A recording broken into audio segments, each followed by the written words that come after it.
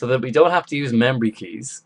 We can get GitHub to sync our files between our Raspberry Pi, and that's really cool actually, because it means that you don't even have to plug in your Pi. You can edit it on an iPad or your PC, and then whenever you're ready, just sync up GitHub and your Raspberry Pi, and all your files will be ready. Let's do it. So first thing you're going to need to do is just log into your Pi.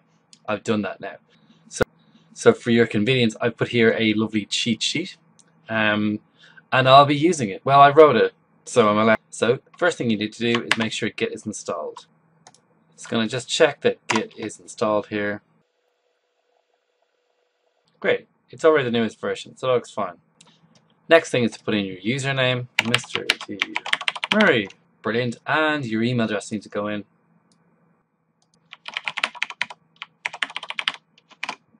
And this will need to be the one that is linked up with your GitHub account. Next we're going to make a folder, and this will be the folder that links up with GitHub.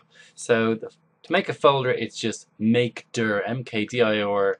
You can call it whatever you want. Sure, why not do that one? The folder is made there, and if I click ls, I can see it. I've got to change over to that folder, so I'm inside that folder. So just go cd, change the directory to whatever I made, git alpha. And you can see it there. I'm now in that folder. ls, there's nothing in there because it's a new folder. So now we initialize git by git init, and that puts secret files inside that folder so it can be linked up with GitHub. Now you've got to tell GitHub where your Git is. Where is that folder online on GitHub? So you put git remote add origin, and then you put the web address of your Git repository. It should end in .git. To find that, all you do is just go into your repository. So find your repository here somewhere. Once you're in it, because we just use in it, you click clone or download. There it is there. I'm going to copy that, and you just type that in there like that. So that's GitHub all set up. Now it's just kind of the daily basis stuff, pulling down the files and pushing them up when you're done. So I'm going to pull down all of the files from GitHub onto my Raspberry Pi, and to do that you go pull from the origin master, that's your repository. When you do that, you should see them all loading in like this, and now your folder is full of all those files on GitHub. You don't need a password for this bit. In fact, you can just steal everyone's files off GitHub. There's no limit. You just can't push them back the other way without a password.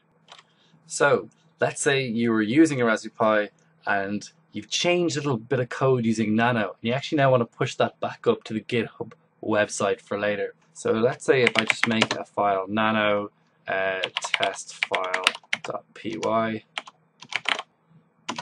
go into nano, blur, there's my change, and I'm going to save that. Control O, Control X. Now something has been changed. If you see in this folder, yeah, you can see it here, there's test file. I've added that. So now there's a difference between GitHub Online and my Raspberry Pi.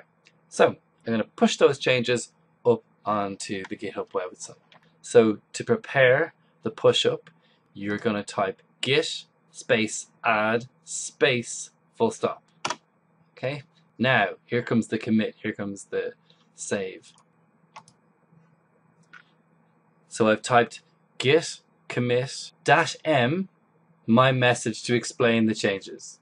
Now you actually put in there what you've changed. So I really should have typed in, I added a file called nano test file or something like that. Those are the changes you made. So if someone else in your group sees there's a commit, they know what happened. Deadly. That's my commit done. And finally, the very last thing, to push the big red button and push your files up, you want to type git push to the origin master. And this is where you have to enter your username and password to check that you have permission to edit the very precious repository online. Mr. Murray won't do. Mr. D. Murray probably will. Put the password in. And there we go. You should see some stuff happening, and it's gone up onto GitHub. So if I go open to GitHub now, yeah, there we go. Test file, and you can see there's the change that I've made. It's now live on GitHub. So that's it. That's how to push it back up.